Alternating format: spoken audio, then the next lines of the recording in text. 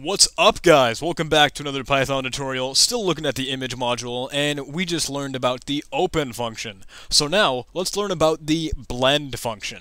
Now, the blend function is really just going to blend two images together. So we need to have two images. So let's have a file name 1, and let's have a file name 2. File name 1 I'm going to keep as the pie that we had, and I have another one called mess that I want to kind of work with. And image 1 and image 2 can be right here. Open file name 1 and file name 2. So it kind of like pushes the two images together, like you blend them. It's looking at the alpha channels and kind of playing with them together. You'll see what I mean. So let's just display the new one. This is mess, and that's what I'm going to be blending together with the Python logo that you saw in the last video. So let's say that we can just do image with a capital I now, because this is part of the image module. It's a function in that package. And let's blend. The arguments that it takes here are the image that we've looked at, the first one, and then the next one, and then an alpha value as a float, or as a decimal.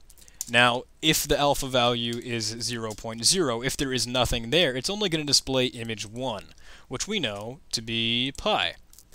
But let's go ahead and show this, because what this function does is it actually returns a new image file. So image blended is going to equal this. We could go ahead and like show that. I'll display this for you. Right now there's nothing blended because the alpha value wasn't set, but it just returns that. So we can very, very simply, we don't have to set this to be anything right now. Let's just go ahead and show it. So there it is. But alpha value is 0 right now. If we set it to 1, it's going to use the entirety of the second image. Now let's go halfway. Let's say alpha value is about half. If we display this, we get some funky color-rama Wheel of Fortune business. And image 1 is blended with image 2. We have the original Python logo, blue and yellow, meshed together with this second Python mess that's red and green. So there it is. There's the blend function.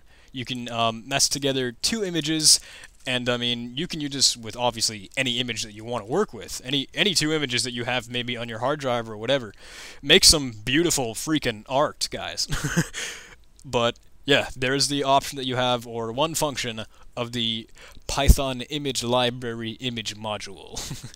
So, hope you enjoyed this, guys. Like the video, maybe comment, maybe subscribe if you're feeling generous, and I'll see you in the next tutorial.